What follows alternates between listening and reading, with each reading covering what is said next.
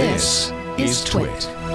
Well, folks, it's now time for the bites. Now, this bite is interesting because we talk a lot about the digital divide and, internet access and making it useful and available to people in, like, let's say, rural areas or inner city urban areas, or even in other countries that might not have the internet they need to run their daily lives or even run their businesses.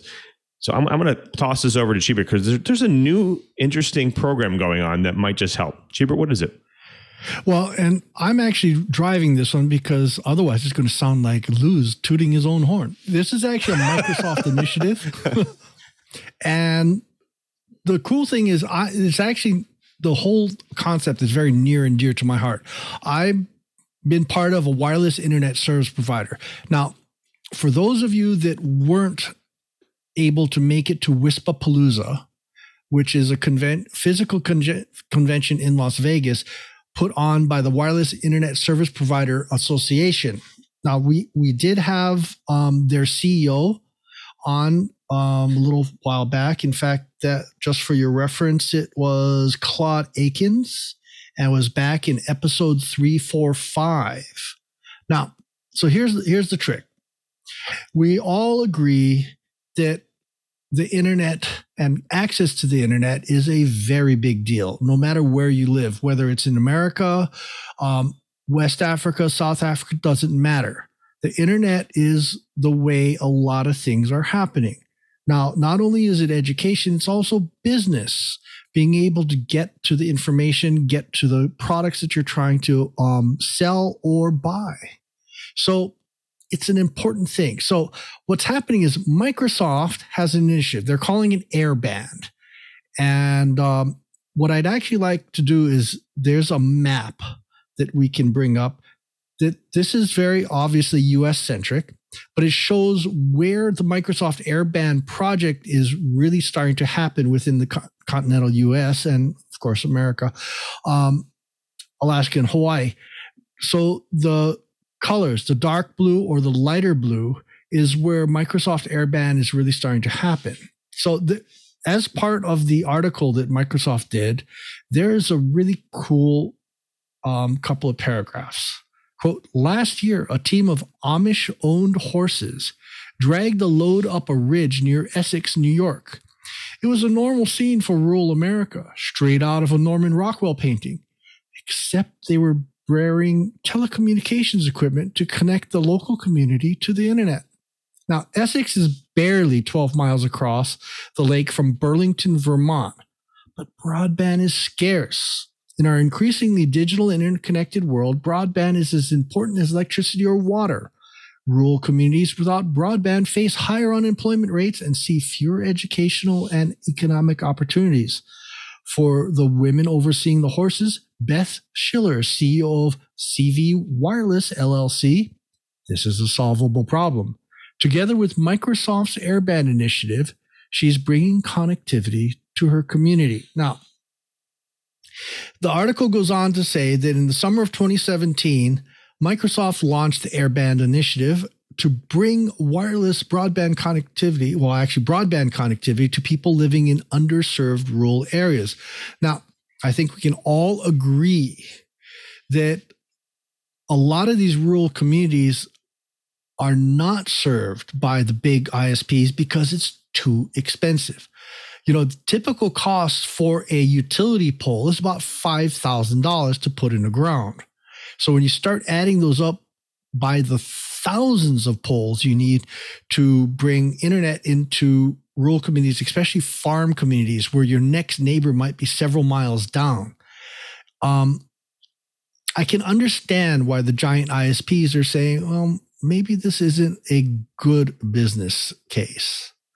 So what's happening is the wireless internet service providers, and in this case, Microsoft and a few other folks, are stepping in and saying, well, if the business case isn't going to work, let's start saying, let's make the world a better place. And so what's happening is there's lots of initiatives happening. Now, I will also say that these folks are doing an amazing job. And it doesn't take much now to light up a wireless internet service provider. So I'm actually building one in Honolulu with a friend. And the idea is you somehow figure out a way of getting a traditional commercial internet link into a location. Putting up a tower is not as hard as it used to be. In fact, there are actually crank up towers that you can buy out of a catalog and crank it up and get a radio maybe 30 or 40 feet up in the air. And that's usually enough to go and serve a fairly good sized neighborhood. So we've got lots and lots of mom and pop shops. In fact, I met a lot of them at Wispapalooza, where they're just trying to light up their neighborhood. And mighty good thing that is. Now, one of the other things that were happening that a lot of folks were worried about is how the heck do you get across large streams, small rivers, or lakes? And that's going to be interesting. So anyway, WISPA, the Wireless Internet Service Provider Association, is doing a lot of the education. So teaching people how to light up a WISP. In fact, I met a gentleman named Kevin Myers. And Kevin is a really interesting engineer. He does an amazing number of educational sessions at Wispapalooza, and he also does a whole bunch of them online, teaching people the basics. Now, there's actually two fairly good size corporations, manufacturers actually, that really and truly aim in on the small service providers. One is Ubiquiti and another one is MikroTik, which ought to be really interesting. Now, what's happening is these folks are trying to take advantage of the unlicensed bands. So without having to mess around with all the specialized permits, these WISP are actually starting to bring up services a lot faster. In fact, the U.S. federal government is even providing a boatload of money for people bringing the internet, so bridging the digital divide for Native Americans. So this has got to be fun. So I'm going to lean back towards the Microsoft project, and I expect Lou to squirm a little bit, hopefully not too much. But Lou, you threw this at me last night, and we both agree this is a great story. But how big an impact, how much have you seen of Microsoft resources being used to build these types of things? So, I personally haven't seen anything because I work in the office division, so I don't work with this group. But I have heard a lot about this program, and I can tell you that they have super ambitious goals here because they started the previous year, and they're looking to provide up to 3 million people, more people in undeserved rural areas, broadband internet by July 4th, 2022. So they have less than a year left, and they've been moving quite swiftly here. I think they've partnered with a lot of different private sector organizations and capital investment firms to make this possible. And that's really their idea here. The idea here is they bring together private sector capital investments and new technologies to help bring that technology and that availability to broadband in rural areas and to help with those financial and regulatory support there. I've actually, it's interesting because they have three kind of pillars that they focus on. They're focusing obviously in rural America, especially. They're also focusing on areas for expanding in U.S. cities, especially in urban areas where they might not have a good broadband connectivity, as well as in unconnected markets outside the U.S. as well, Saharan Africa and Asia.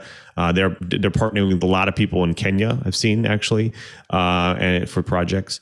So I think the interesting thing here is they're focusing on where the program needs to happen. Now I'm not sure if you can show this, Ant, but there's a really cool Power BI report.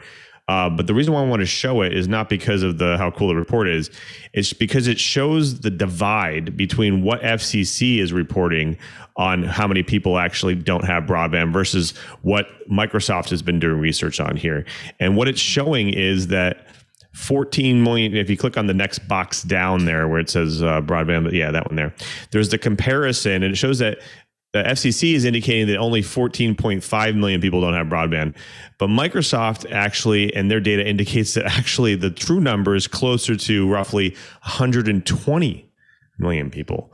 So I think there's a little bit of a divide there, variance in what people have, and I think that's why programs like these will help hopefully bridge that. Now that again they're trying to do 30 million by next year. Again, that doesn't put a huge dent in the 120 million, but again, it's getting closer. So I think that this is a really great program, and I think we need more of them. Yeah, and so I'm going to toot the horn for the WISPA group. There is actually a getting started. So Lou actually asked me a really interesting question the other night, and it says, how hard is it to start up a WISP? And the answer really is not as hard as you might think.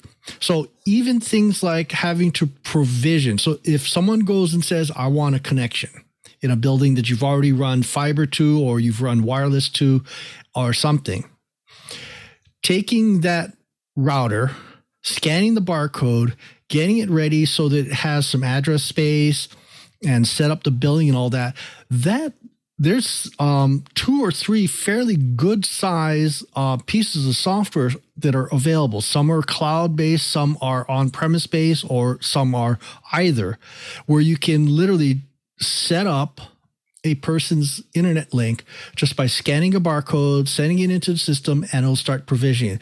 All the things that these giant ISPs have been doing reasonably well. They're good at taking your money. So the idea is, if someone wanted to start it up and to hit an underserved area, like for instance, my partner and I are looking at doing internet provisos for the 2- and 3-story walk-ups that have under 40 customers in it. And those are the ones that a lot of the large ISPs aren't interested in because they can't make enough money. So I think it's going to be a combination of really cool initiatives like what Microsoft's doing. Even though Facebook has had some problems, they're actually doing some good stuff. Google's been doing a lot of good stuff. And obviously the WISPA folks are doing some good stuff. So maybe there's hope. Now, one of these fine days off in the hopefully not too distant future, we're going to go and have our wireless curmudgeon on, Heather Williams, aka Mo Beta Wi-Fi. And she's been delving into a startup. And I'm thinking maybe some new technology is going to be on the horizon very soon that's going to make it even easier for wireless internet service providers to get lit up. So here's crossing our fingers that we're going to be able to bridge that digital divide a lot faster.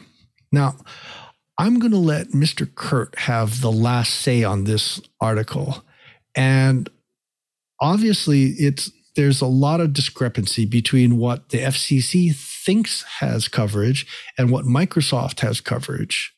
Their study did. But from the large C-suite, what kinds of cool things might we be able to someday hold our breath for if internet really and truly did become ubiquitous? How big an impact, what kinds of impacts might we have on enterprise America?